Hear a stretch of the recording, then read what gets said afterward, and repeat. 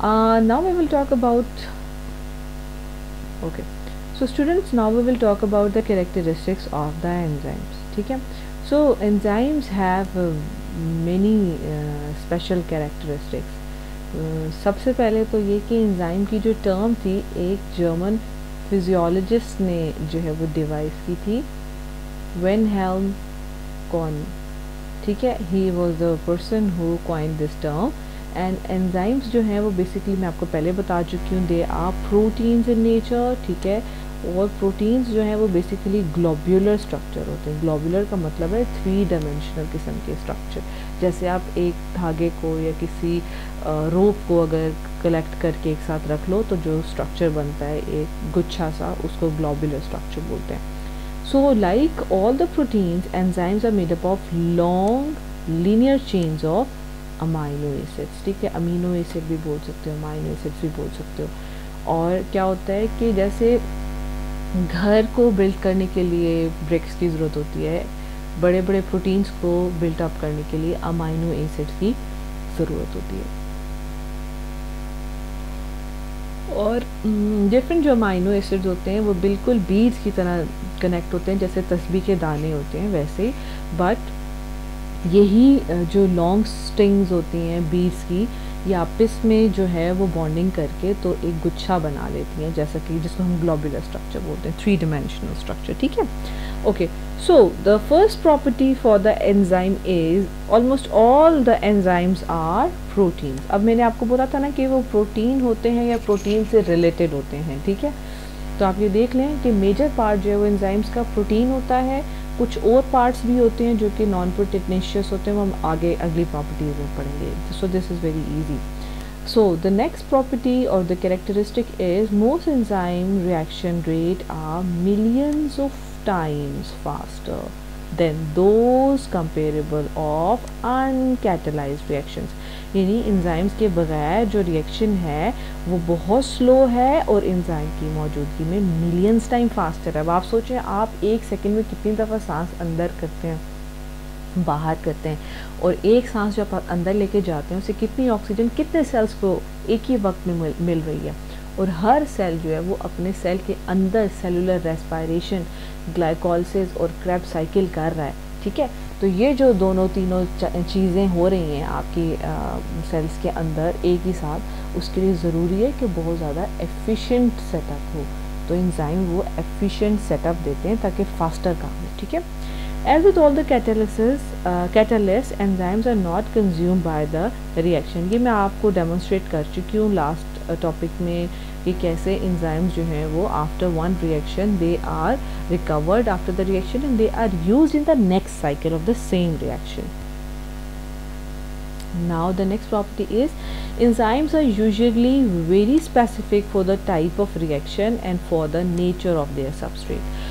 For example, अगर कोई enzyme है जैसा कि जिसका काम है कि वो प्रोटीन पे एक्ट करे, जैसे कि आपके स्टमक में प्रोटीन ज़्यादातर डाइजेस्ट होती हैं, तो वो फिर शुगर्स को डाइजेस्ट नहीं करेगा आपके स्टमक में. पेप्सिन जो है वो सिर्फ प्रोटीन को डाइजेस्ट कर सकता है, वो शुगर को डाइजेस्ट नहीं कर सकता.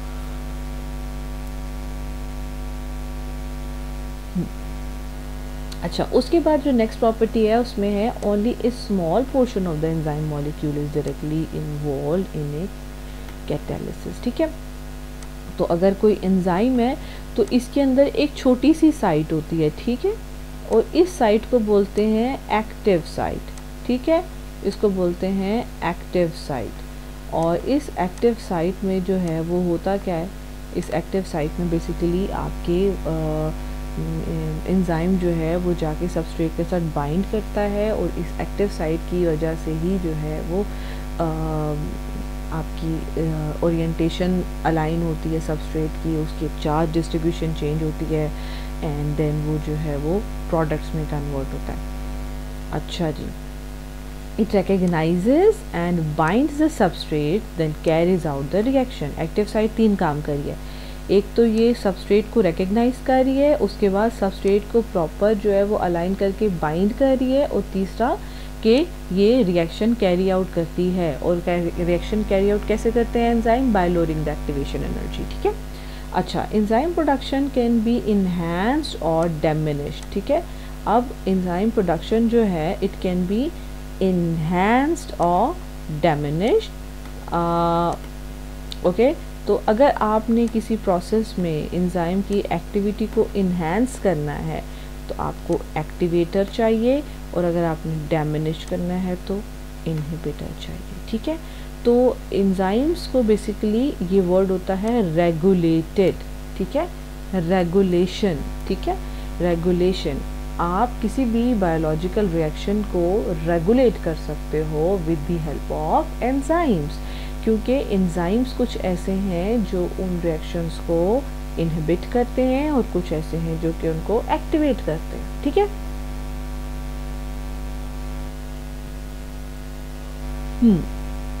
Now we will come to the most lengthy property, okay, but it is not very complicated thing.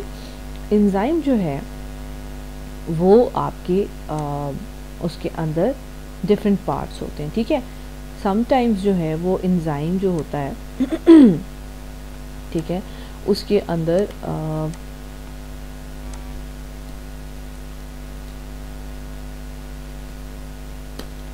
Protein part plus something else, ठीक है, नॉन प्रोटीन पार्ट, ठीक है। तो sometimes enzymes need some extra things, ठीक है।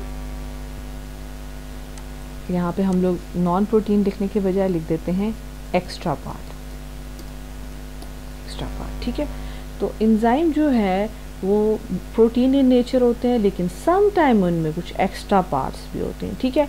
अब हम ये देखते हैं कि वो एक्स्ट्रा पार्ट्स क्या क्या हो सकते हैं, ठीक है। तो जो बेसिकली जो आपके एक्स्ट्रा पार्ट होते हैं वो नॉर्मली जो है वो नॉन प्रोटीन इन नेचर होते हैं, ठीक है, ठीक है। और या फिर वो कोई आइंस होते हैं और इनको कलेक्टिवली कहा जाता है कोफैक्टर्स, ठीक। अच्छा, सही है। सो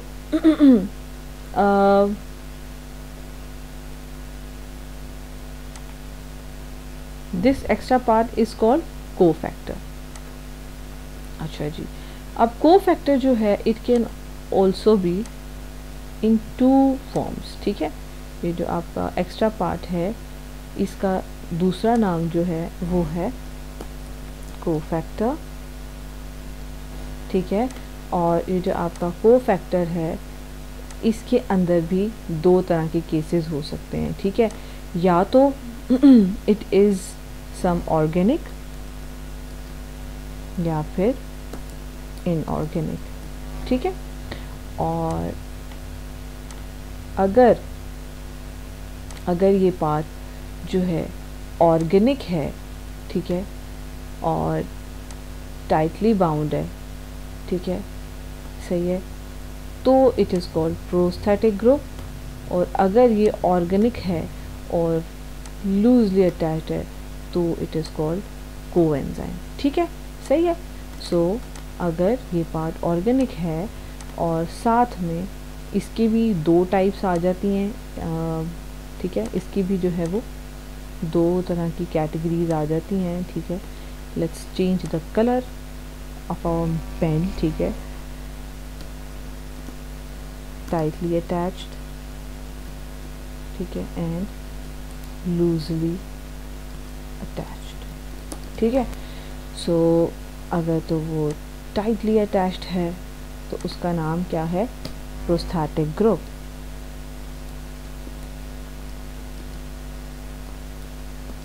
ठीक। और अगर वो लूजली अटैच्ड है तो उसका नाम है कोएंजाइम, ठीक है, ओके। सो इसको हम ऐसे कर लेते हैं ताकि आपको इजीली अंडरस्टैंडेबल हो जाए, ठीक है। अच्छा जी, जबकि ऑन द अदर हैंड जो आपका दूसरे जो चीज़ें हैं जिनमें आपके आ जाते हैं कोएंजाइम्स आ जाते हैं, उनकी एग्जांपल्स के तौर पे आपको बताए हुए हैं डिफरेंट वाइटामिन, राइबोफ्लेविन है, थायमाइन है, फॉलिक एसिड्स हैं। ठीक, सही है। सो जो आपके कोएंजाइम्स हैं, इसको अब मज़ीद जो है वो इसकी एग्जांपल के तौर पे कौन से हैं आपके विटामिन्स। ओके,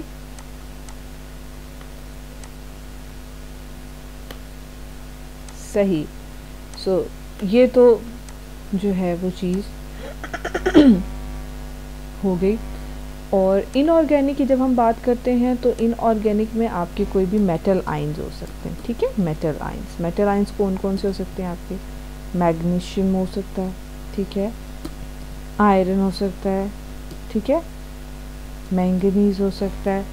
तो ये सारे जो है ये इनऑर्गेनिक में आते हैं। और विटामिन्स जो हैं ये कोएंजाइम्स के पार्ट हैं। और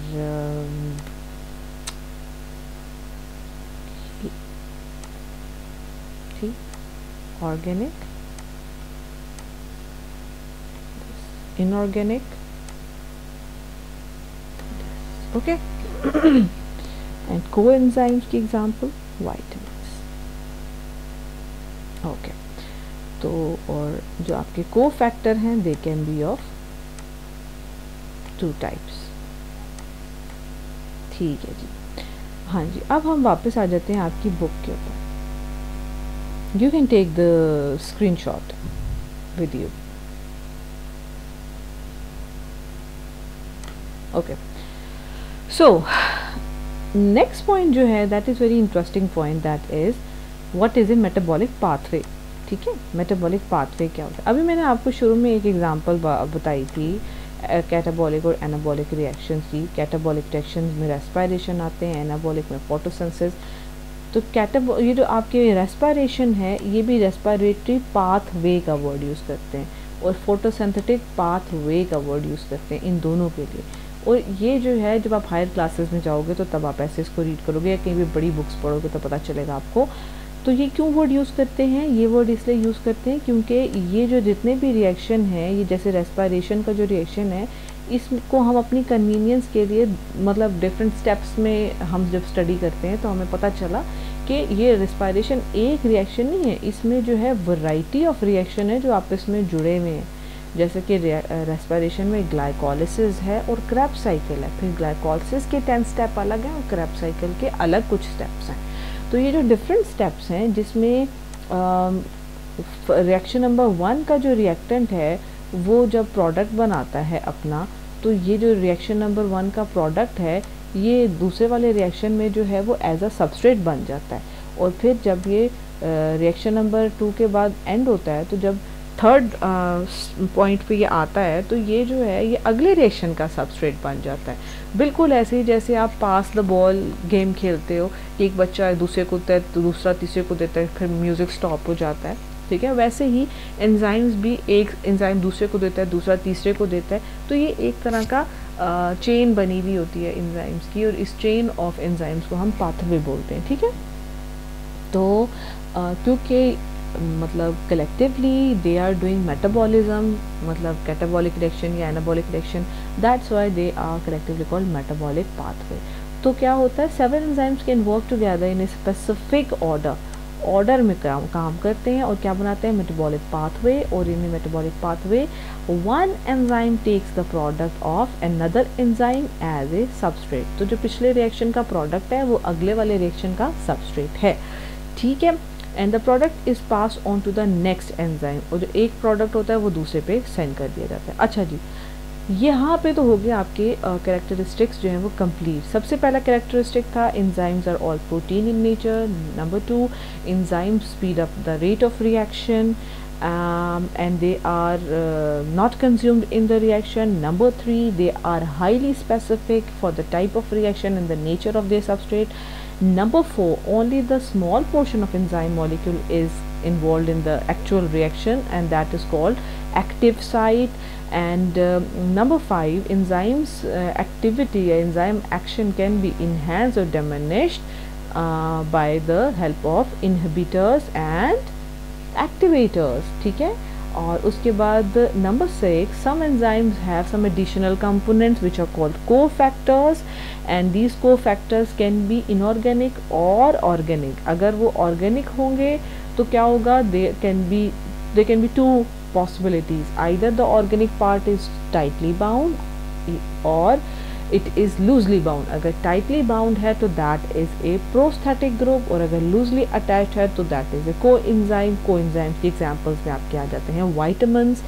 and the last characteristic for the enzymes as per your book was basically is कि different enzymes work together in a specific order to make the metabolic pathway। ठीक है, सो इस तरह से ये जो आपके सारे characteristics of enzymes हैं, ये टॉपिक जो है वो कंपाइल हो गया, हमारा सारा फिनिश हो गया हमने।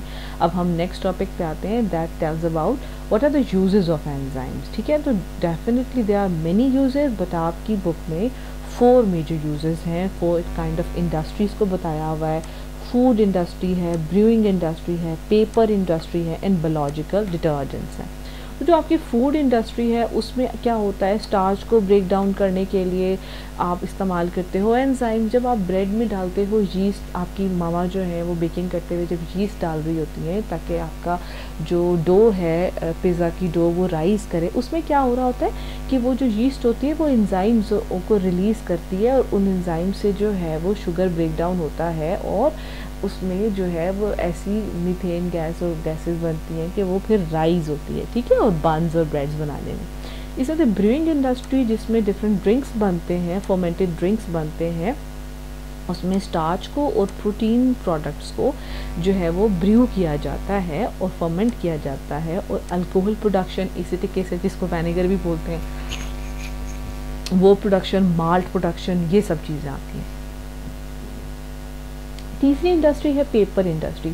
अगर आपको पता हो कुछ बच्चों को कि पेपर जो है वो एक ख़ास किस्म के ट्री की वुड से बनता है, तो आप सोचो वो जो वुड है, स्टिफ वुड, वो कैसे पेपर में कन्वर्ट होती है। तो उस चंकी वुड को पहले जो है वो एक मतलब विस्कस लिक्विड में, जेली लाइक लिक्विड में कन्वर्ट किया जाता है ताकि, और उसको बड़ी वुड से ब्रेक करके लिक्विड ही बनाने के लिए उसको मतलब एंजाइम्स के थ्रू जो उसके अंदर मौजूद स्टार्च को ब्रेक डाउन किया जाता है। ठीक है, और उस लिक्विड को फिर जब सेट करते हैं तो फिर वो पेपर बन जाता है। Biological detergents, now this is interesting thing. Biological detergent ज़्यादातर प्रोटीएज एंजाइम्स होते हैं। प्रोटीएज मतलब protein eating enzymes, protein killing enzyme, protein cutting enzymes.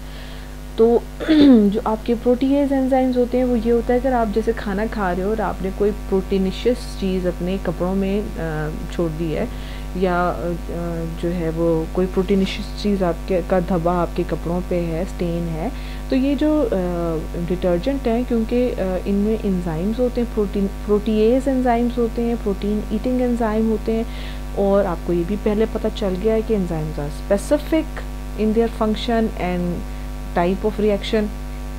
तो ये जाएंगे और जाके प्रोटीन वाले पार्ट को जो कि स्टेन है उसको ईट करेंगे, रिमूव कर देंगे और आपके कपड़े को नुकसान नहीं पहुंचाएंगे। आपका जो कपड़ा होता है that is a fibre that is made up of mostly sugars, complex sugars. तो प्रोटीन ख़त्म हो जाता है, स्टेन ख़त्म हो जाता है और जो आपका कपड़ा होता है वो अच्छे से रिकवर हो जाता है। ठीक है, अब एक और एंजाइम है, एमाइलेज एंजाइम है। ये जो है ये डिश वॉशिंग के अंदर इस्तेमाल होता है ताकि जब आप खाना खाते हो तो जो स्टार्ची फूड आपके मतलब यूटेंसिल्स के साथ लग जाता है उसको रिमूव किया जा सके यूटेंसिल्स से, वहाँ पे एमाइलेज एंजाइम यूज़ करेंगे। एमाइलेज जो है वो स्टार्च ईटिंग एंजाइम या स्टार्च ब्रेकिंग एंजाइम है। ठीक है, सो आज हमने जो टॉपिक्स 2 कवर किए इस लेक्चर में वो हमने किए characteristics of enzyme and uses of enzyme.